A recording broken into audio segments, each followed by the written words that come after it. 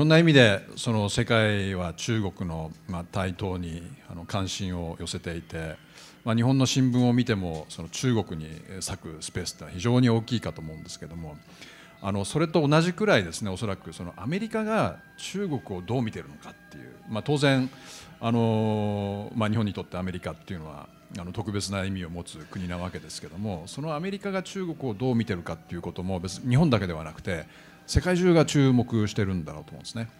でそういう時にここにいる彼らの言説がそのアメリカにおける中国イメージを形成するこの重要な素材の一つになっているっていう意味で、今日貴重なお話をたくさん伺うことができると思うんですが、4人におおむね共通して4つぐらいの3つぐらいですかね、3つぐらいの点について質問を投げかけて、1つ目が習近平体制後の中国のメディア事情みたいなことについて触れてもらえたらということと、あとこれは各自濃淡があるかもしれないですけども、インターネットのインパクトっていいますか、中国社会、ソーシャルメディアインターネットのインパクトみたいなことをどう考えたらいいのかっていうこと、それから実際に中国にいて中国を見てきて、で日本で1週間いろんな人と話して、日本とアメリカで中国にどう接していけばいいのか、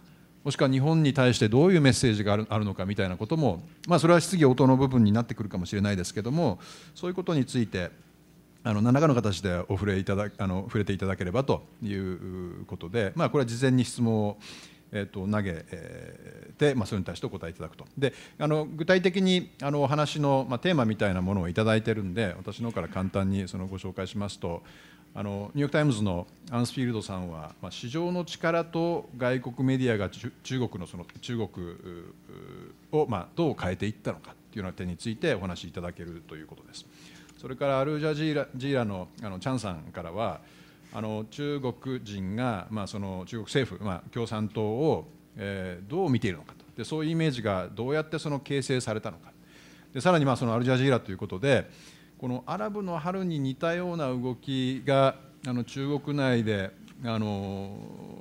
見ることができるのか、今後そういうことが生まれてくる可能性があるのかみたいなことですねについてお話しいただいて、でエコノミストのエプスタインさんにはインターネットの効果、ソーシャルメディアの効果、影響に特化してお話しいただけるということで、これはそのアラブの春ともちょっと関係してくるかもしれないですけども、それから最後にフォーレンポリシーのフィッシュさんには、主として外交っていいますか、対外政策、中国人の世界観、北朝鮮、日本、アメリカをどういうふうに見ているかというような観点からそれぞれ10分ずつお話しいただけるということで、早速ニューヨーク・タイムズのアンスフィールドさんからどうぞよろしくお願いします。Thank you, Dr. Nakayama, and on behalf of my colleagues, I'd also like to thank the Sasakawa Peace Foundation for hosting us. We've had a very enlightening few days, and we're very happy to be here, and so thank you for coming. Actually, I spend most of my time as a reporter following Chinese politics and leadership issues, and obviously the past year or two have been, I think, probably the most exciting period since I first arrived in Beijing, which was back in 1995. It's generated a lot of debate amongst the chattering classes about who's up and who's down and what sort of possibilities might be forthcoming.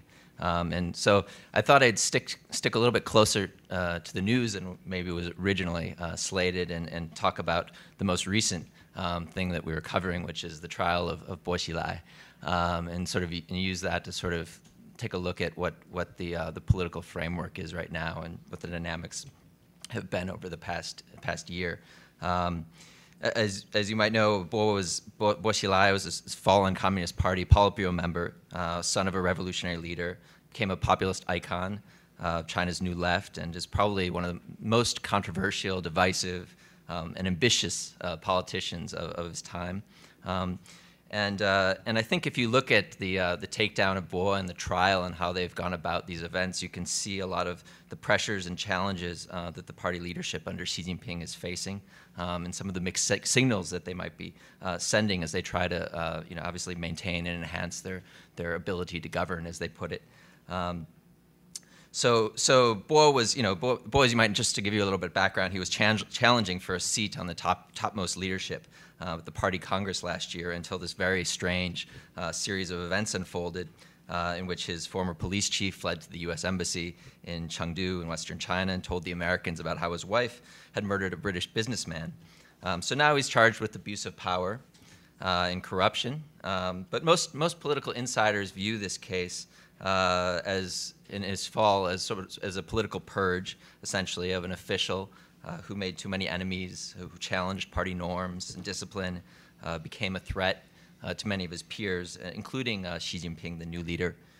So I was in Jinan, eastern China, 2 weeks ago to cover the trial.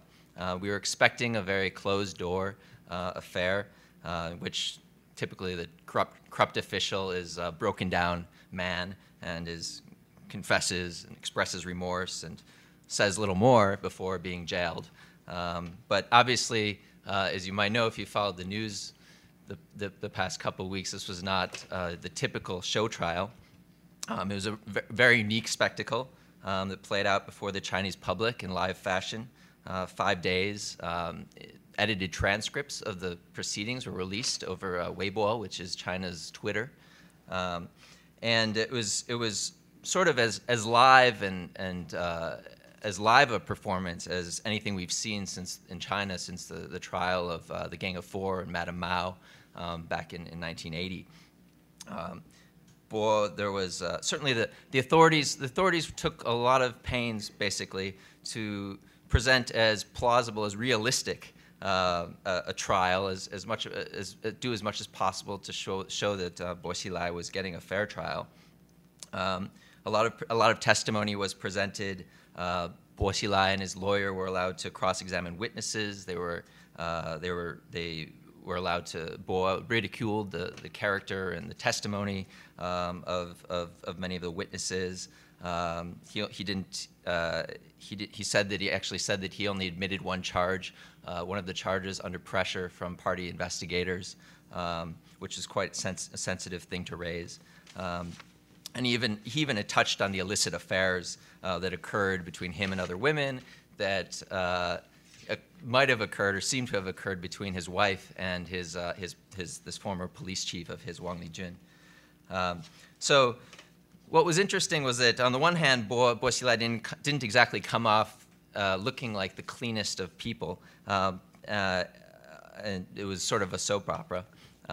But in a way, his renown and his sort of cult figure status, some arguably might have grown through this. The Reuters news agency actually reported that there was a sort of an impromptu poll that was taken on Chinese social media that showed that many people, the people responded, had a vastly improved impression of Bo Xilai than they did before. So the question is sort of why? What was the leadership thinking? Why would they take this risk? And so I thought I'd just sort of touch on a few points that the trial brought out, show more generally why this, in some ways, is actually in their interest to take this sort of different approach. I think one of the factors that was operating was this need for the Communist Party leadership to preserve solidarity, to diffuse high-level tensions. The leadership generally under Xi Jinping has asserted itself relatively strongly in many ways, but it's still recovering from a very brutal and highly contested transition process over the last 2 years. So they're highly attuned to the need to sort of accommodate different forces within the party. And so I'd suggest that the leadership basically my reporting indicated that the leadership didn't make this decision to put the trial proceedings online and let Mr. Bo have a say with just merely to entertain people. They were, in a way, forced to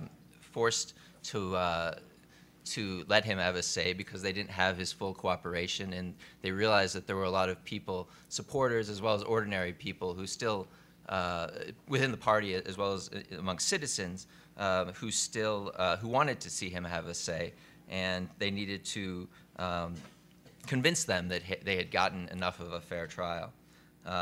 they faced a risk that if he didn't get a more open trial, that he could become even more of a potential martyr. They also agreed, it seemed, that the party would the trial would only sort of wouldn't address the broader politics that were going on behind the scenes and some of the political struggles. So while many sort of dirty things came out, it was all sort of basically focused upon these charges. And I think one of the interesting things that happened right before the trial, right before the prosecution released the charges against Bo in late July, Jiang Zemin, the third-generation leader of China, who was seen as partly a patron of Bo Xilai, as well as the new leader Xi Jinping, came out and sort of had the foreign ministry of Chinese foreign ministry released a statement in which he had met Henry Kissinger. And so it was a very odd thing. You don't see these sorts of statements released very often. But in that statement, it was a transcript of some of their conversation. And he said that Jiang Zemin said that Xi Jinping is a very wise and capable leader. And then the next day, the prosecution came out with the charges. So this was a sign. This was a sign to many that that Jiang Zemin was sort of the patronage of leadership is obviously very important. Senior leaders, retired leaders, is very important, and that he was sort of behind the process. So that was one thing. Another thing, another point that came out of the trial was obviously the need to sort of for the party to press ahead with this corruption fight. Xi Jinping has made fighting corruption, decadence within the party and government and the military, really the top focus from the start. They've emphasized that again and again that the fight against corruption is critical to the survival of the party. And in the second half of this year, he's launched a new, what they call a mass line rectification campaign. That's really, on the face of it, about getting back to the party's core values and so forth. So the statements about Bo Xilai that have come out of the state media have really emphasized that no one is exempt. That Bo was basically suggested that Bo is someone who didn't follow the central, didn't follow the sort of who fell out of line with party discipline and with central command. And so it was an important message to get across.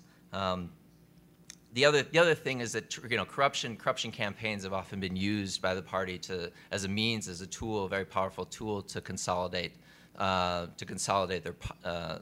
power. So for Xi Jinping, the Bo Xilai is sort of an early climax of that attempt. They've already, in the first 9 or 10 months of the new leadership, they've taken down, investigated already 9 ministry-level officials, and who they are calling tigers. They're talking about fighting tigers and flies. Tigers are obviously powerful officials. Flies are the rank and file. And so there's an active attempt to legitimize that. One of the another aspect. Jonathan, you have 2 more minutes. 2 minutes. Okay. So just 2 more points. I think one is one is the aspect while China is carrying out this very strong campaign against corruption. There has been an attempt throughout the course of the new leadership to sort of to pay lip service to strengthening the rule of law, to protecting China's constitution, which does, again, on the face of it, guarantee some basic liberties, and so the leadership is trying to sort of strike a balance, and having a more open proceeding can sort of achieve that to an extent. Can help achieve a certain amount of good publicity. There is a sort of a debate going on right now whether to what extent this trial has marked progress for the rule of law. And I don't know if we've come down in the New York Times. We've come down pretty cynically, I think, on this question, or sort of negatively on the question. And the reason is that while this sort of attempt that openness is certainly, I think, better than, on the whole, better than what we've seen before. Is good for, sort of, I think has won a lot of plaudits from liberal critics,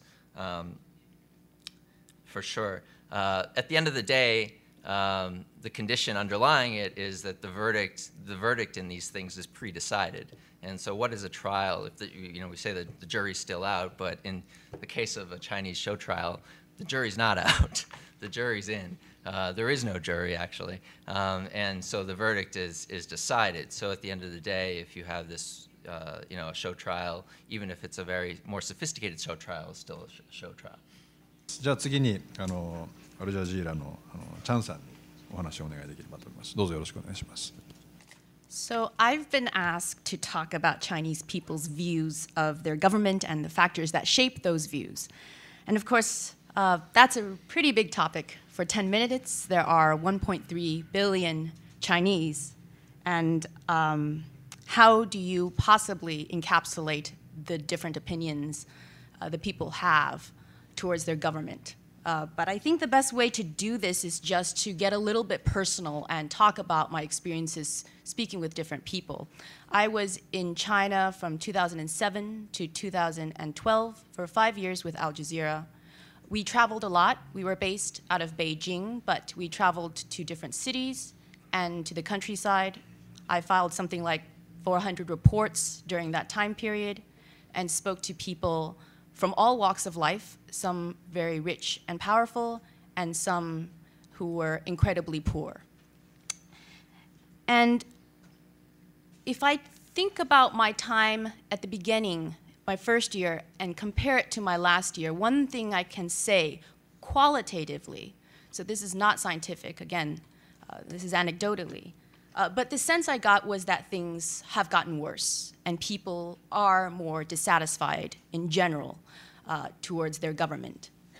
One thing that I noticed that I thought was very interesting is a very common theme in news on China that you probably have read about is the troubling problem with illegal land seizures that the government, local governments in China conduct. They go and take land in the countryside for development into residential, commercial properties or to urbanize an area. And they often do this under dubious circumstances in which farmers are not entirely properly compensated, and so there is a lot of dissatisfaction from rural peoples. In the beginning, I was definitely, of course, very interested in this story, and we would try to look for these stories, and we found some of them. But one thing I noticed in my last year in China was that, I don't want to say everywhere, but a lot of places I went to, if we were doing, it didn't matter what story we were working on. I could be working on a story on the environment, on business and manufacturing, on a social trend. So we would be traveling for a totally different story. But as I talked to the locals, the issue of illegal land seizure would come up. So in other words, everywhere I was going, it didn't matter what story I was doing, this would almost all the time come up, unsolicited. We weren't asking particularly, but I started asking because, and the thing is, it felt like everyone knew somebody or knew some village or had some connection to some grievance related to the illegal land seizure case. And in fact, on a personal note, my grandparents came from Guangdong province, and our own village and my own ancestors' graves also fell under difficulties in the past few years in terms of a illegal land sale that affected the family ancestral grave. So it touched to me personally as well. So I think that gives you an idea of the state. And of course, in the past couple of days in our meetings, I get the sense that a lot of Japanese are aware of those who follow China of the by the government's own admission, tens of thousands of protests that take place in China every year, and that number is growing. And I think that the illegal land seizure issue is connected to that. Now, having said that, I've gotten a sense of a little bit of wishful thinking, that this is an implication that there is an instability that will grow to a national level, and connecting it to the Arab Spring thing, that perhaps China would face something like the Arab Spring thing. And I want to step back and qualify everything I've just said by saying that a lot of these protests are local. I mean, most of them are. So people are unhappy, but they keep it to a local level.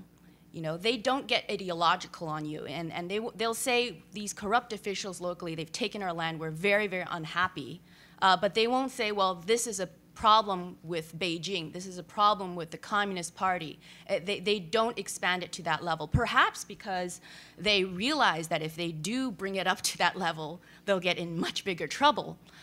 So perhaps there's a little bit of self-censorship with that. But I do want to qualify what I've said. Yes, there are more protests, but they don't seem to me to be trending towards something that could create an Arab Spring anytime soon. I mean, the other thing is, certainly working for Al Jazeera, we get that question a lot. I would say that the Chinese state security apparatus is a lot more sophisticated than many of the governments in the Middle East. I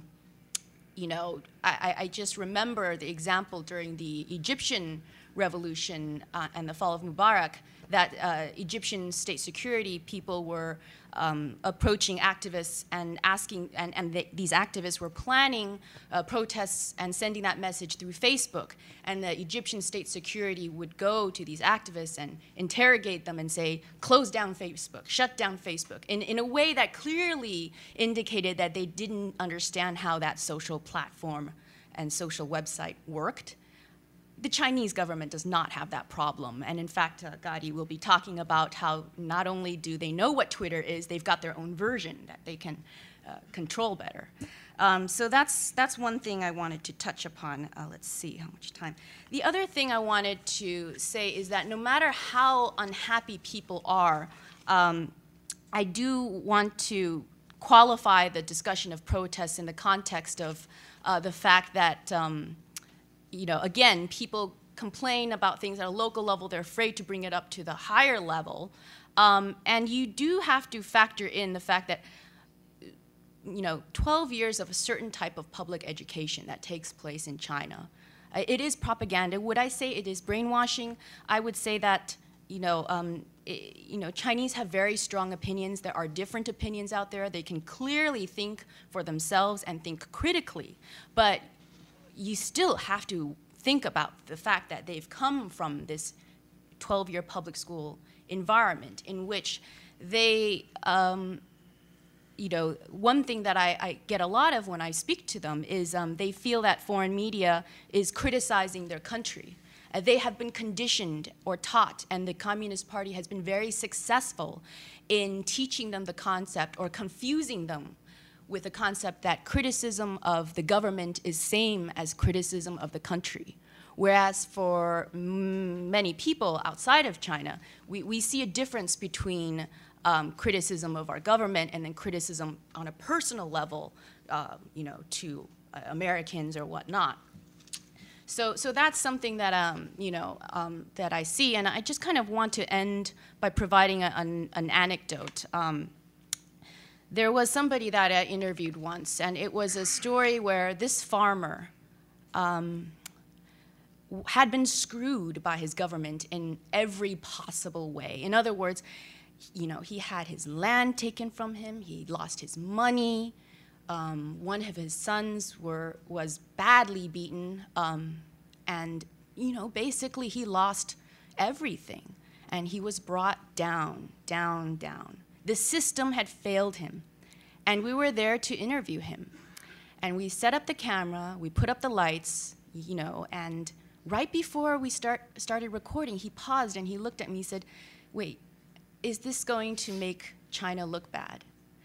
And frankly, in my opinion, if my government treated me that way, I would owe no allegiance or loyalty to my country in that way. But he still conflated the two things, somebody like that. He still combined the concept of loyalty to country to loyalty to government. And I was so struck by that. He did go ahead and do the interview, but somebody in that position to still consider his love for China and also not see the fact that there is a difference between the Communist Party and the country, I thought was interesting.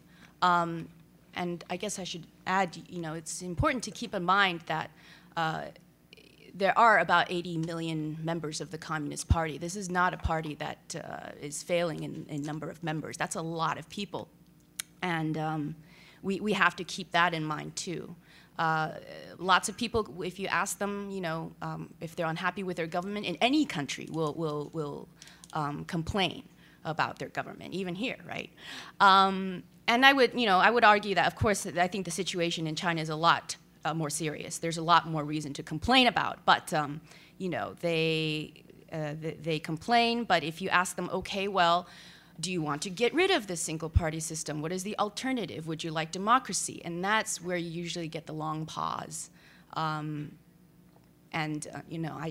think there's a lot of wishful thinking that the Chinese secretly wanted democracy, and they complain a lot, and there's all these tens of thousands of protests. But I think everything is sort of qualified. So that's the best I can do to talk about 1.3 billion people in 10 minutes. Hopefully that is somewhat helpful. Thank you very much. じゃあ次に、エコノミストの、エプスタインさんに主としてソーシャルメディア、インターネットについてお話しいただけるということでよろしくお願いします。Thanks, Toshi, and thanks to the Sasakawa Peace Foundation for having us all here. We've had a very interesting week meeting with legislators and diplomats and experts about Japan and China. So I appreciate that and appreciate the opportunity to speak before you. I'm talking about the internet, China's internet, which is actually different from the internet in the rest of the world, and quite intentionally so. And I want to talk about how that internet has grown in China, I think in some cases against expectations, and also how China has managed the internet, also I think exceeding expectations or defying expectations.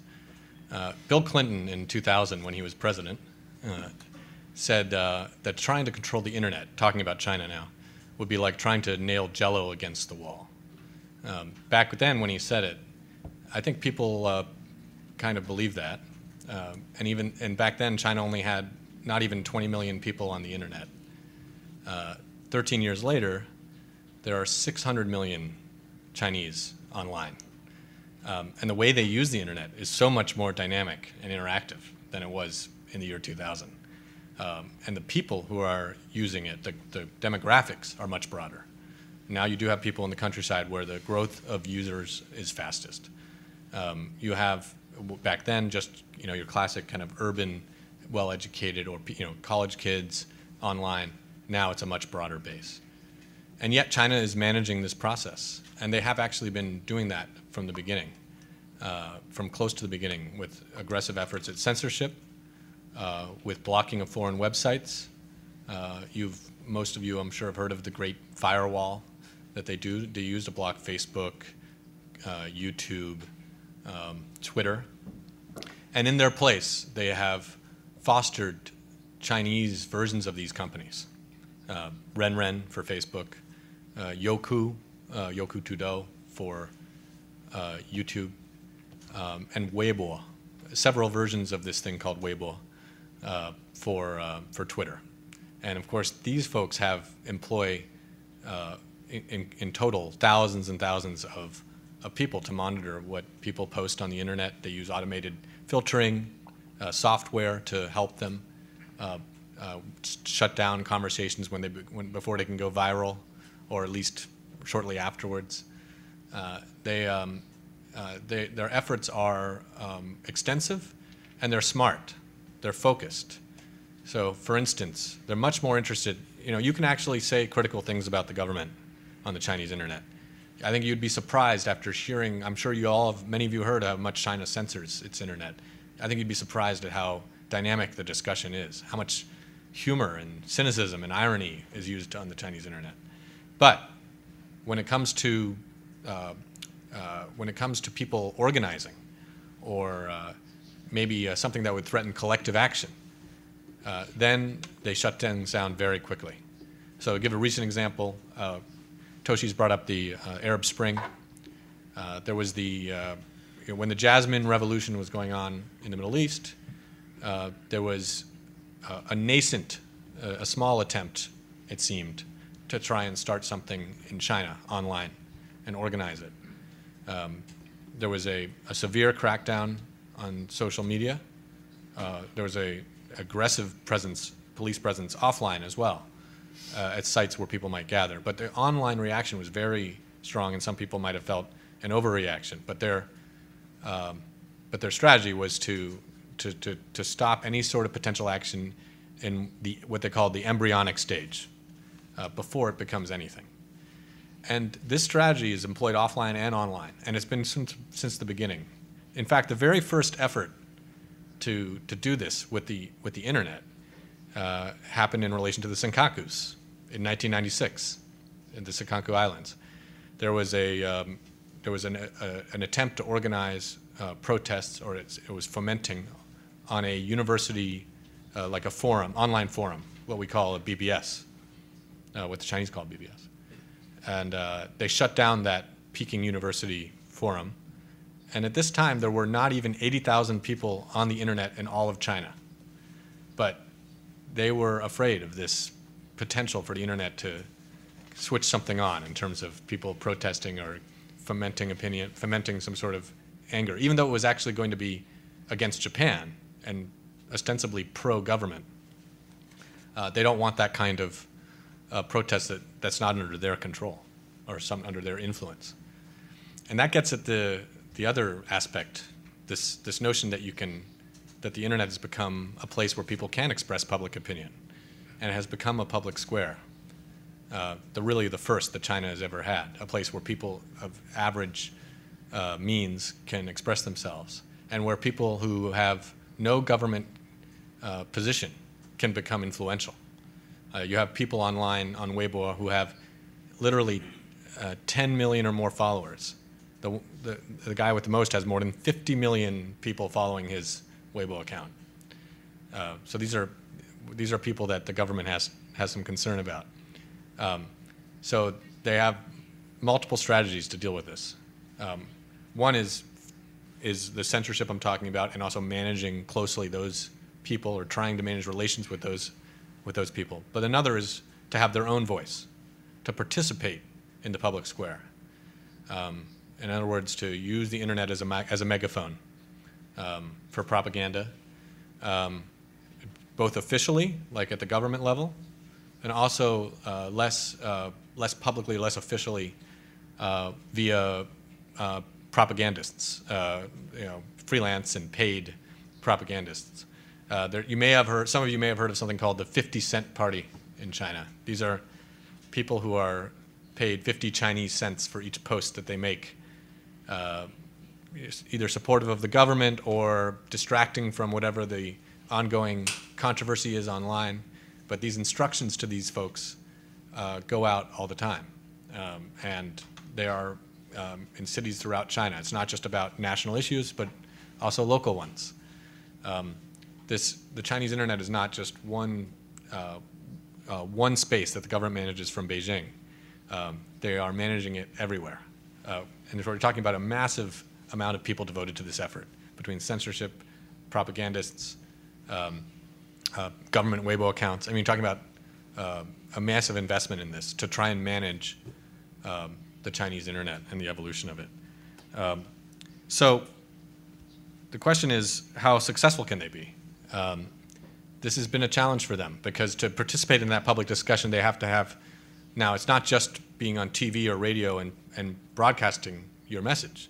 Now you have to respond, or you have a response to you that can be cynical, that can undercut your message. So, Xi Jinping has talked about the China dream, or the Chinese dream. Well, they put out an online poll shortly after he rolled this out. And basically it was sort of a list of questions about do you agree that the Communist Party has done X in support of, and kind of to advance the Chinese dream. Questions like this. And on every question, there was like 5 of them. I think the best answer they got was the best level of support they got was 30% in favor of what they were suggesting the Communist Party has done for the Chinese people. Mostly it was 75, 80% against. And then they just took down that poll. And whenever they do have this kind of rhetoric, there are jokes and online, and even if they can get around censorship by using homonyms and characters that aren't exact, characters that can get around automatic filtering. So there's all sorts of clever ways that can be undercut. And so they have to be smarter about it. But my contention is that this has forced them to be smarter authoritarians. Overall, this dynamic has forced them to confront public opinion that, although some of it is engendered by the internet, would exist anyways without the internet. Cynicism, the people that she's talking to, they don't need the internet to tell them that they're unhappy that their land has been taken. But now the government has more ways to listen to the people and to try and respond, and they're forced to be smarter about it. So I'll conclude with this. This week, we've heard from a few people who predict that eventually the Chinese economy, Chinese system will collapse, that it's unsustainable in its current form. Now, I've heard that before, and it may well be true. And the question is, though, is the internet speeding that up? The Chinese internet, is it speeding that up, or is it slowing it down? And my contention is that it may be slowing it down, buying them more time.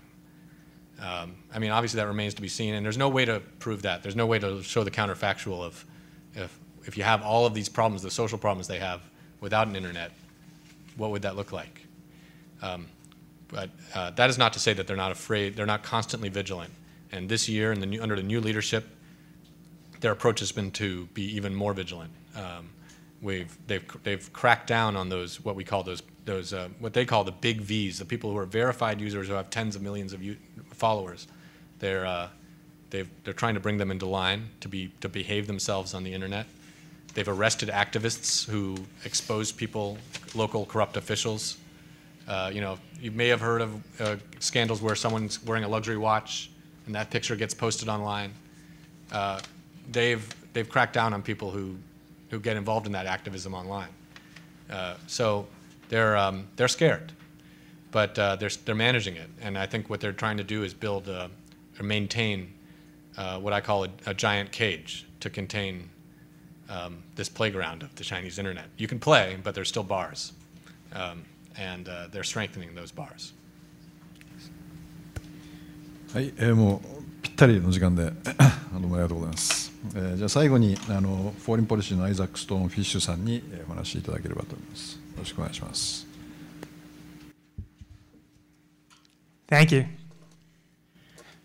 So, as journalists, part of our responsibility is to take hugely complex things, country, people, and simplify and condense them into something that you can communicate over the space of an article or over the space of a 10-minute presentation.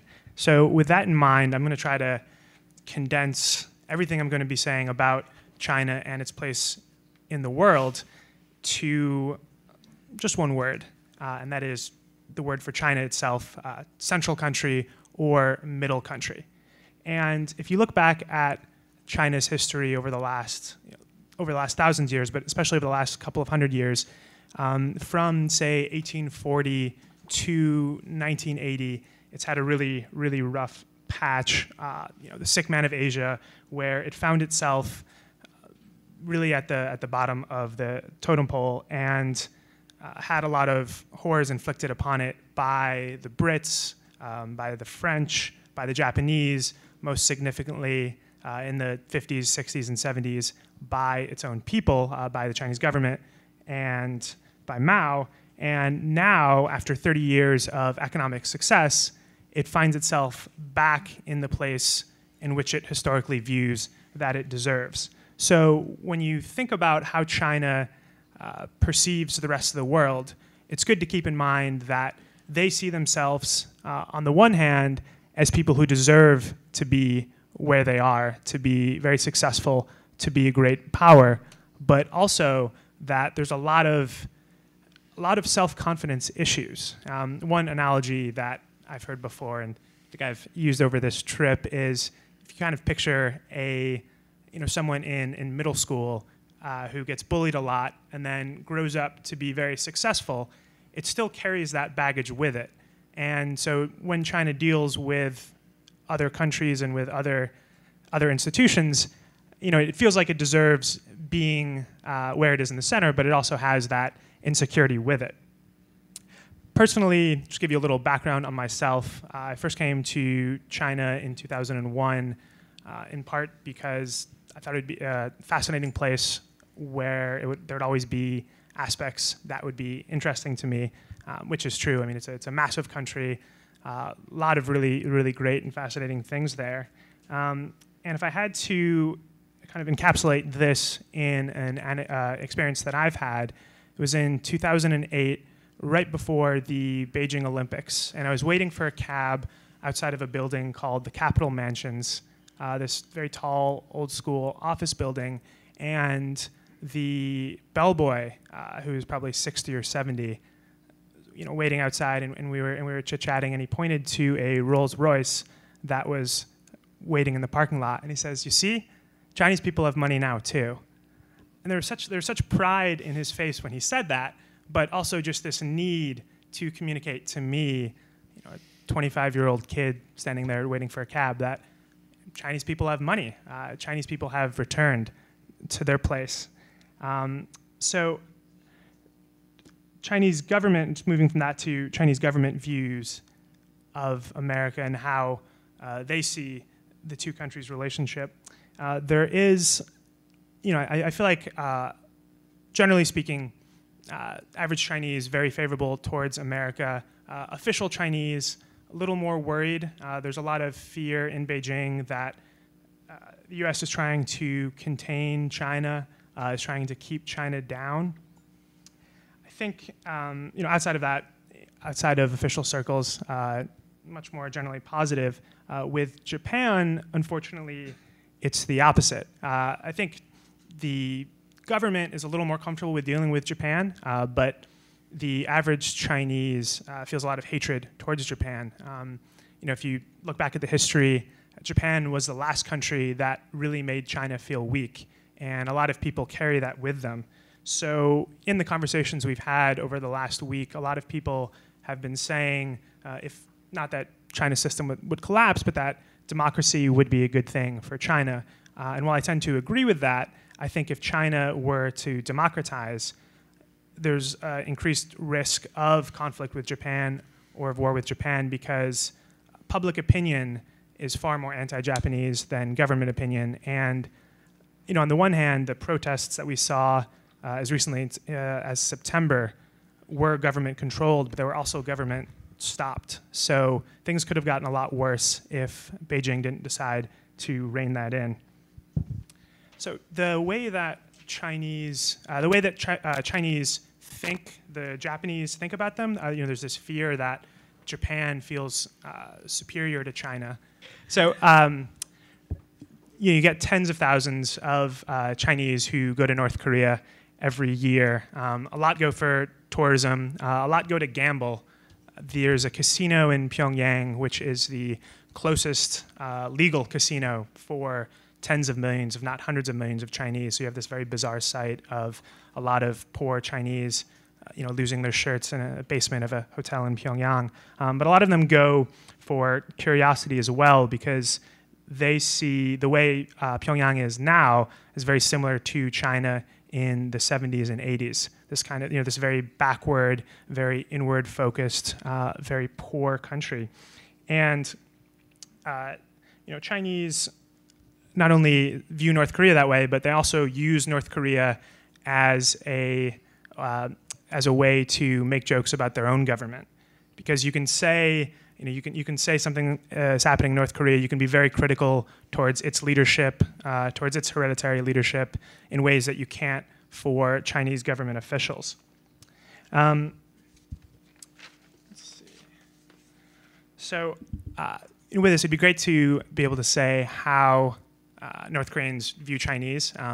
We actually have almost no understanding of what North Koreans think about anything at all, which is unfortunate. I was talking to someone. There's a man named Alejandro de Beños who runs an organization. I think it's called the North Korean Friendship Association, and he was telling me that the office building that he works in Pyongyang, he doesn't know what the other offices on the floor above him and the floor below do, and he says that a lot of places in Pyongyang don't even have street names because if you don't have a street name, harder to bomb, harder to find out what's going on. So, if he doesn't know any of that, it's very hard for us to understand anything else. But one thing that North Koreans and Chinese do similarly is play this game of access with foreigners.